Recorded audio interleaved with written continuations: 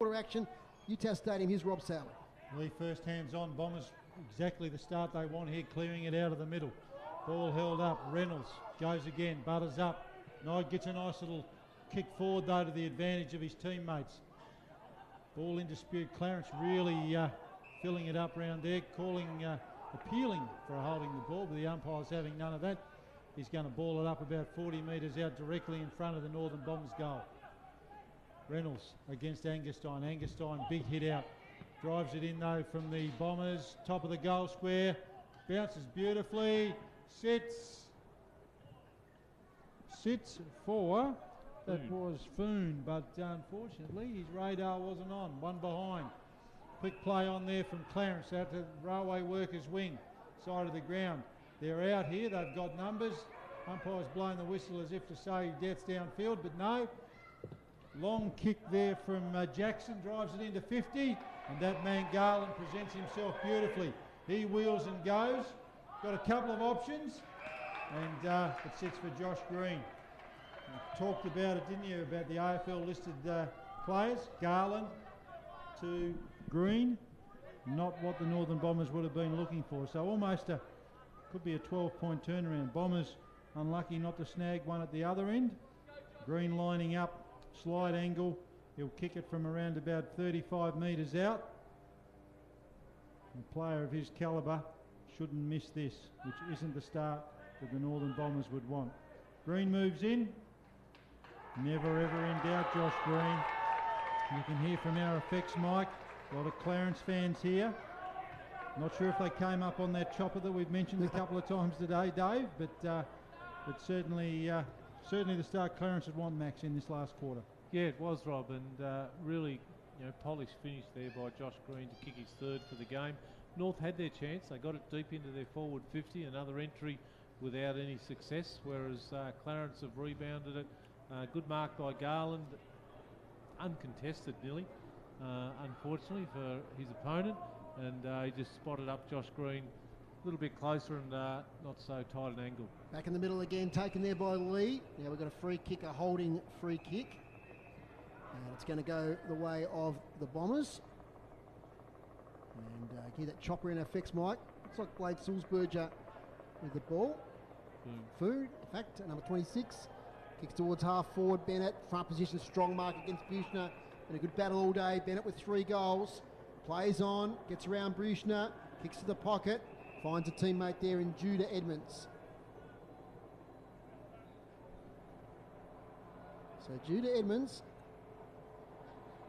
impressive last week. He's filled in the ruck on occasions to give Lee a bit of a chop out. At the moment he's required to kick a goal. He's a long way out. 48, kicks towards the goal square, into the goal square. Bennett! What a great mark. Play on. Play on, says the umpire. Has to handball it out. Crowd don't like it. Now with Donnelly, snap for goal, offline, one behind. Well, boys, what do you think of that one? Well, we're a long way away, obviously. Maxie and I are shrugging our shoulders here, Dave. We're not sure about that one at all. Yeah, we are a long way away. Umpire was close anyway. It's in the book now. It's one behind. Now's the margin to 2 straight kicks. Oh, bad kick there. Now falls to Van Dam. Now to Bennett. Cox Goodgill tackled from behind by Sayward. Has to release the ball. He's now called for dropping it. Might have been at harsh. He didn't have it for very long. But Cade Sayward, when he goes dangerously back towards the goal square, might turn out all right. Chain of kicks now ends up with Webberley. He goes here towards Penwright.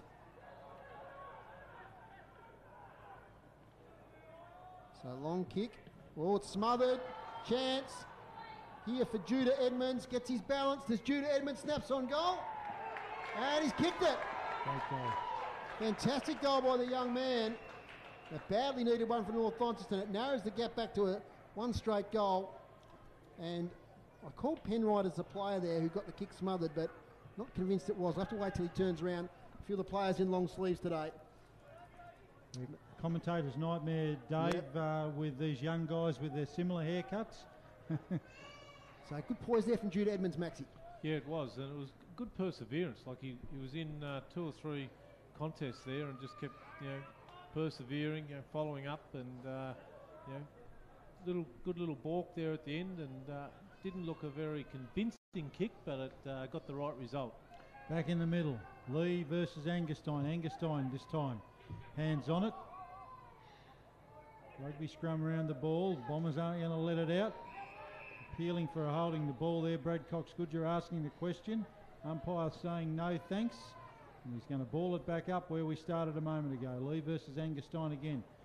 Again, split the honours. Secondary punch from Pearce. Quick kick there from Cox-Goodger driving it forward. Should be a mark there to Clarence, and it is.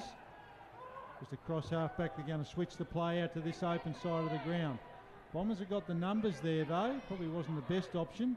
Towed towards the boundary line. Clarence trying to gain possession and rushed over just through the interchange area just in front of the Northern Bombers dugout. South Launceston by 53 points over Deloraine. So I was not quite sure what stage of the game that is, but certainly a convincing lead at the moment. And St Kilda and Port Adelaide at level, 11 minutes into the last quarter. Go the power. Ruckman splitting it again. Not much between them. Angerstein with a bigger body. Lee probably a bit more athletic. Going to get another throw in here just where we were before. Another repeat throw in. Bombers would be wanting the next one. Lee pushes to the front, gets his first hand on it. Cox-Goodger watches it go over again from where it came, Dave. We're going to see a lot of stoppages in this last quarter. It's a free-flowing game, 6 goals apiece at half-time. Clarence led by a point. But now the margins, straight goal at the moment, 9-10 to 8-10. The Roos lead. That's going to go out of bounds for the third time. So boundary umpire is struggling to get any depth at the moment with those boundary throw-ins.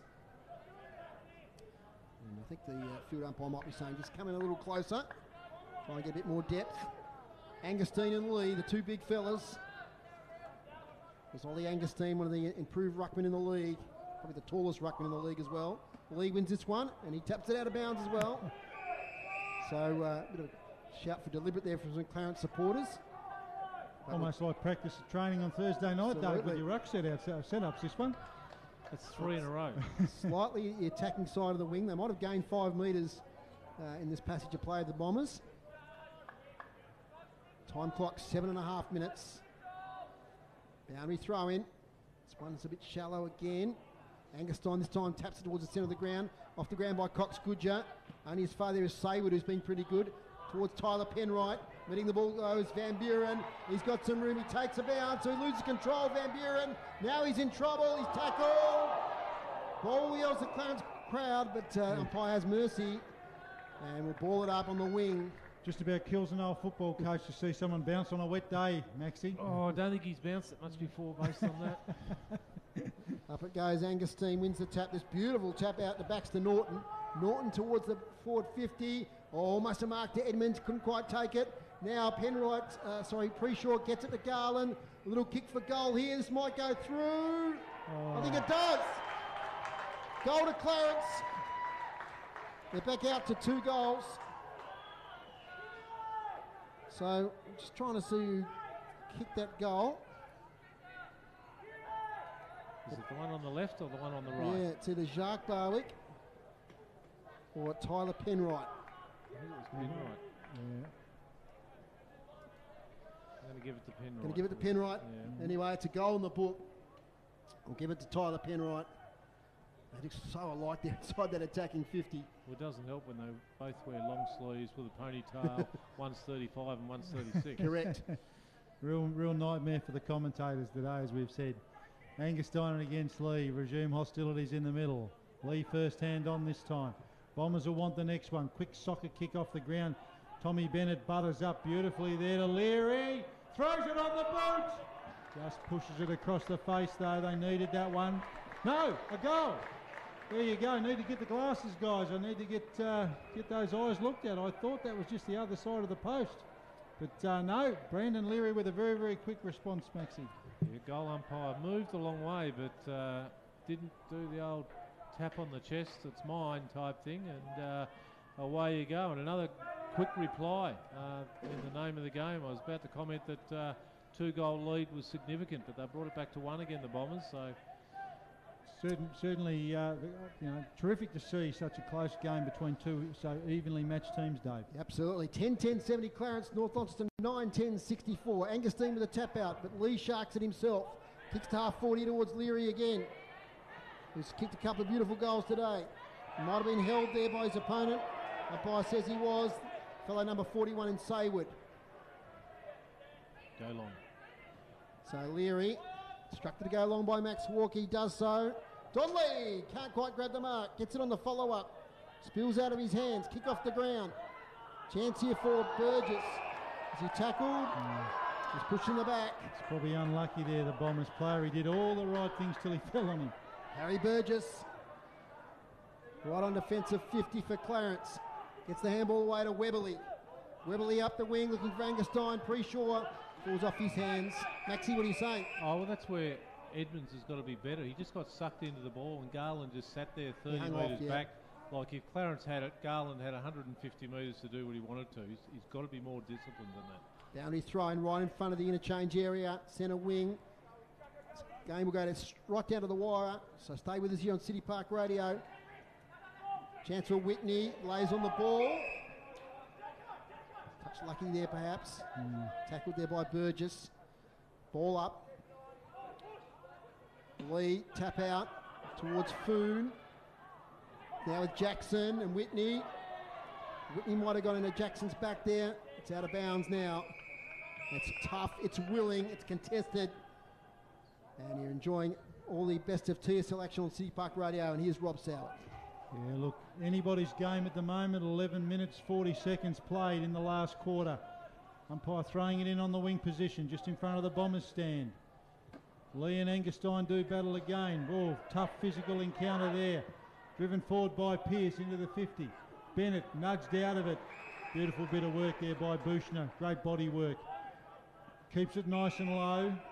Clarence switching play to the far side. Looks like Harper. He's looking up. Not a lot in front of him. Going to go sideways. Webberley out there. It might be Holmes. Holmes heads up the wing. Sun causing a bit of havoc there for the players on the wing this time of the day. Bombers are going to come away with it and feed it inside 50. Not the best kick. Anybody's ball at the moment. Leary in there battling hard for it. Clarence by hand. Swing and a miss. Pearce drives it inside. 3 Clarence players, 1 Bomber player. Bennett. Oh, probably a freak. Oh, yes. Too high. Too high. Jackie Avent. One of the commentators' favourites, Dave. He's a good player, Jackie. He's one of those multi-premiership players. It's going to be his most important kick of the day, though.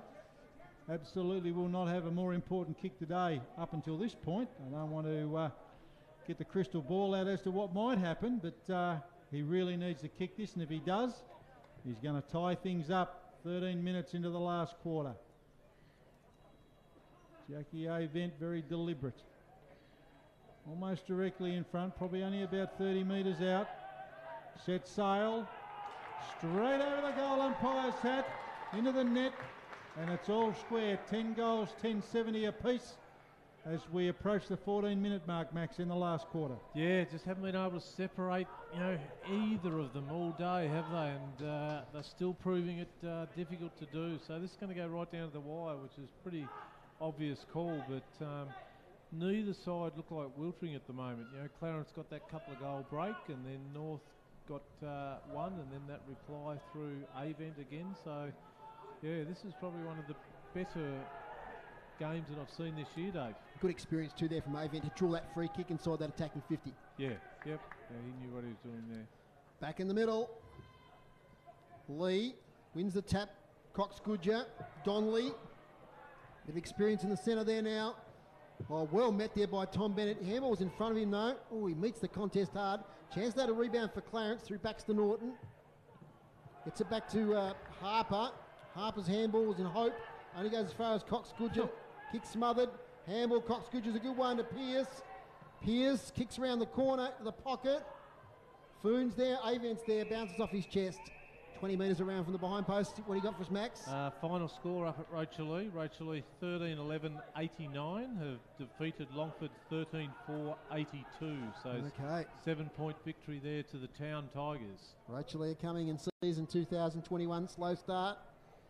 So working their way up the ladder. Bailey wins the tap this time for Clarence. Only as far as Bennett. Tries to get the handball to Pierce. Tracks the ball to the boundary line. Game on here. Probably got about 14, 15 minutes of time left. It's 15 minutes into the last quarter. Hasn't been much between the two teams all day. Steele's a big loss, I think, isn't he? He was a difference there. We talked all day about that height differential. Absolutely. Bailey up against Lee in the ruck contest. Bailey wins it. Lee sharks it. Swings around the corner, the big fella. Gets a point, and that puts him in front here at ETAS Stadium by that 1 point. 10-11-71 to 10-10-70. Handy point. Webberley looks to launch the next Clarence attack. Got a couple of options, kicks it up, and it looks like it's the player in Saywood. Saywood's having a look. Bombers have tightened it up in their defence here at the moment with their pressing. That's a really nice mark to Garland, though, presenting beautifully as he had all day. Goes inboard, finds a Clarence player by himself in Harper. Harper goes wide further again out there. Ball moved on quickly. His teammate working for him in Paprotny drives it in forward to Green. Well, Green probably should have marked that one. He's got rid of it, playing for a free kick off the table. Clarence player slips over. It's going to be taken out of bounds. In that forward pocket, Clarence attacking and looking dangerous. Apart from that little bit at the end there, their ball movement, I would say, has been better than North Launceston's today overall. Yeah, certainly, Webberley set up a lot of attacks from halfback. He has, yep. Boundary throw in. Clarence need a score here. Get back in front. Lee couldn't quite take it. Against the boundary line, Fletcher Bennett. Jackson's got it. Up against the boundary, Ethan Jackson for a miracle goal. Squares it all up with a behind. 10-11-71 apiece. It almost is one of those things, isn't it, with Webberley? You'd almost be tempted to tag him. He's playing that quarterback role back there beautifully. He's been fantastic today. Mark Walsh on his return to the side. Played mainly in defence today. Kicks close to the boundary line, but successfully. And finds Tom Bennett, who's drifted way up the ground. Goes low with the kick. Pinpoint to Jack Avent. Kick the last goal. Avent up the wing. Clears Declan Chug. Runners wanted. Well, attempted kick off the ground there by Mitchell. He kicks around the corner. Inside 50. That mid-air kick was a pretty good one. And Baxter Norton's taken the mark at half-back. Yeah, look, Cristiano Ronaldo would have been proud of that one. That was a really nice hit. Clarence just slowing it down. Out on the wing. Player bumped as he gets rid of it. Umpire said that's okay. Almost a mark there to Clarence. Bombers go to clear it away. Ball driven inside 50. On the lead, big Judah Edmonds. Kicked a great goal from out there before. He's saying, no, I'm not going to shoot. Sets it up for his teammates. Probably not the best kick. Off the front. Leary! Leary! Oh, he just pops up, doesn't he? He's so smart. And his awareness around goals, Maxie Walker. He's just so competent on both sides of his body. He didn't even think twice then that I'm on the wrong side. It just looks so natural. So, again, in the right spot. I think the handball come from Rushton then, I think it was. But just again, front and centre, quick hands, and just done it with ease across his body around the corner for his fourth for the day. Yeah, he's certainly been the difference between the two sides, hasn't he? That small forward, very, very clever, as you called, Max, both sides of the body. Done a little bit of stuff in the middle of the ground, but he's given the Bombers the advantage at the 19-minute mark of the last quarter. Yeah, great game, Brandon Leary. So that was 3 goals, guys? 4 goals? 4 goals. Gee, it's a good game for the youngster once again. Back into attack here, North Launceston. Another goal might be enough in this game. Near the 20-minute mark. And it's a throw there against the young man in Judah Edmonds. Free kick to Buchner. In fact, in some ways, a draw might be a fitting result in this game. It's been so close today. But I'm sure Brad Cox-Goodger would love to be walking off the ground a winner today in this big milestone game. Port by 7 points with a minute to go in the last. Okay, should be enough there. As Buchner takes his time, takes a couple of bounces, kick to Jacques Barwick, half volley, has to play on, corralled.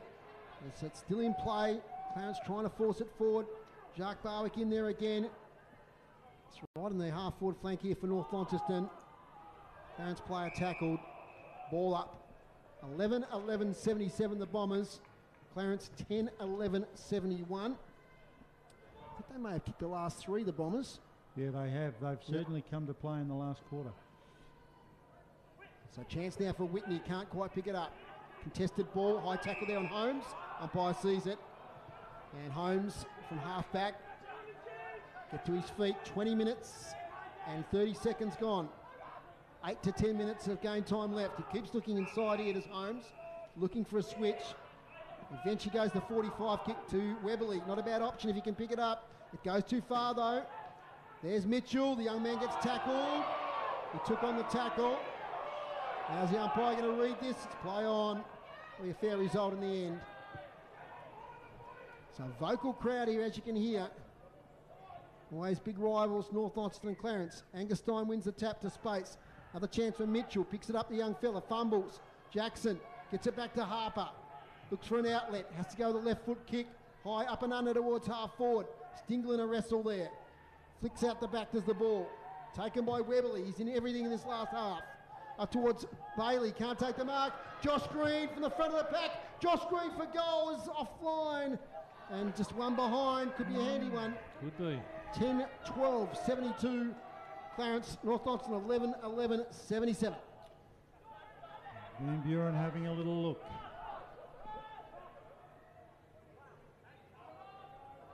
There's a run, drives it long. Bennett, fair way up the ground from where we normally find him.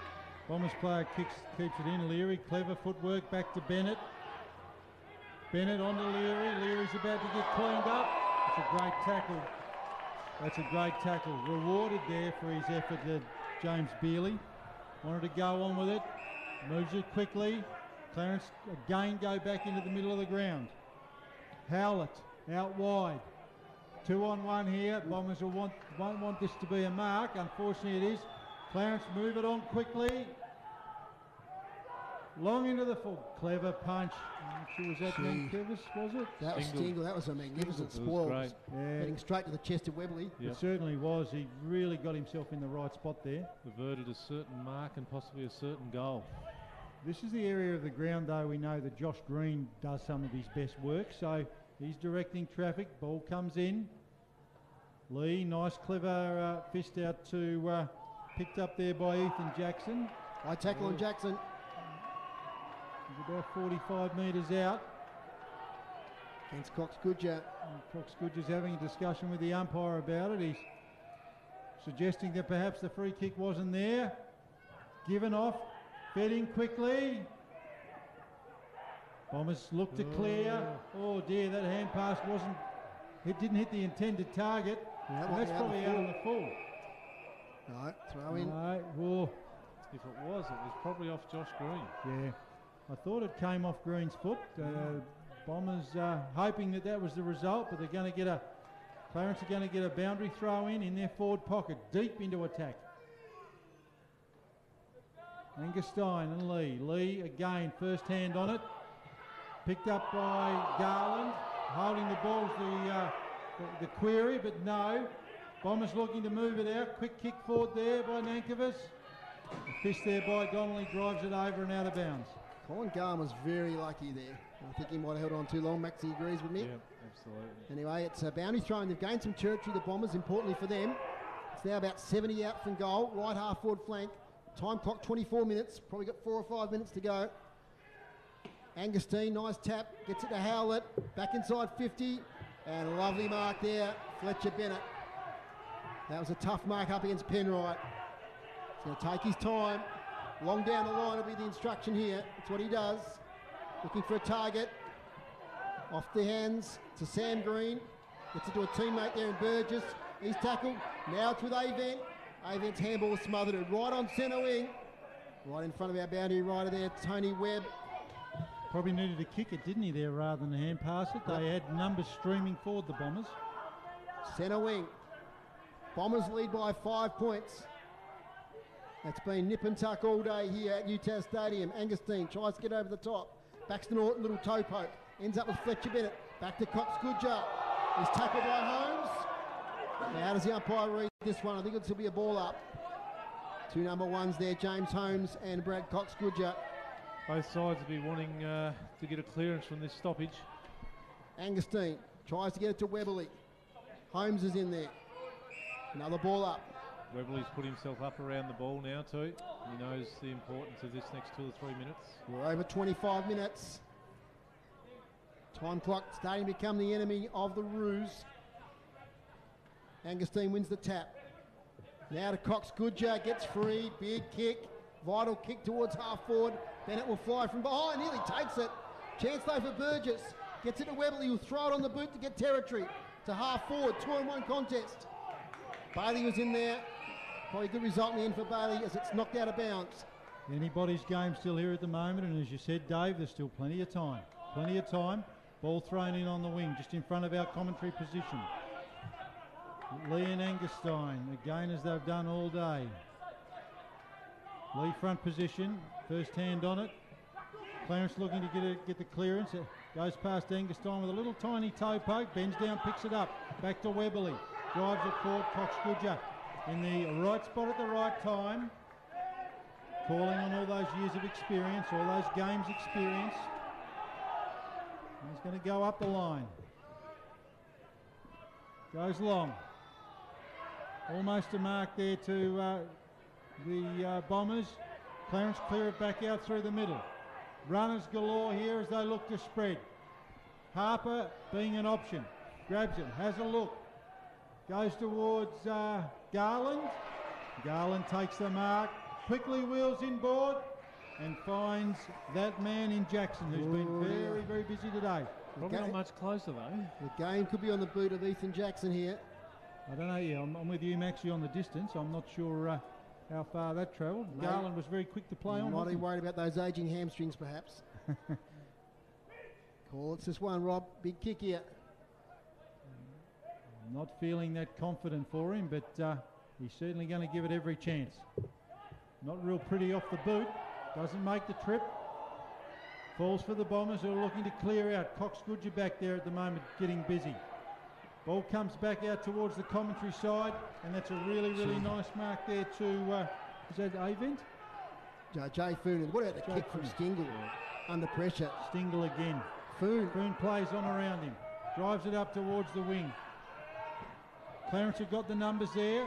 Perhaps held without the ball. That's what the umpire said. Webberley was looking to claim the advantage. The umpire said no. It's got to come back. Free kick there to Howlett. We'll go quickly. Just ticked over to 28 minutes.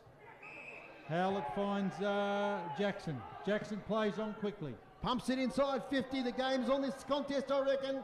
Here it comes down. Garland snaps a goal! He might have won the game here! He might have won the game for Clarence!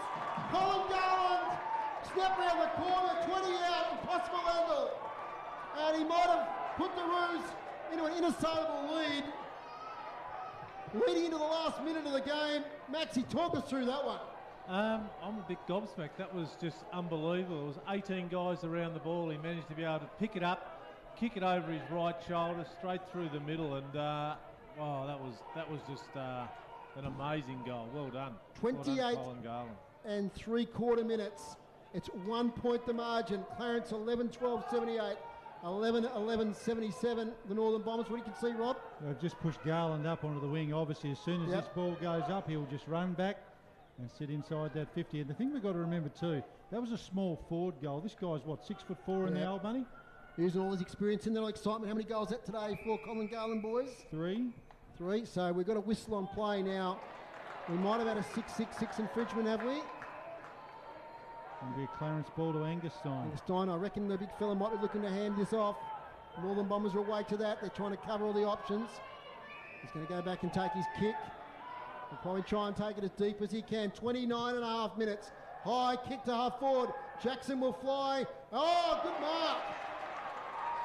Great mark there. Ollie Preshaw, he's shown a bit of class today at times. Kicks inside 50. The player there may not play on, I reckon. He will eat up the clock. That's Karen Howlett. So we'll try and get an interview with Jeremy Weberly after the game if Clarence win, or Brad Cox-Goodger if the Bombers get up. So put your notice there, Tony. Karen Howlett had kicked a goal earlier in the game, Rob. Yes, he did. So he's lining up for his second.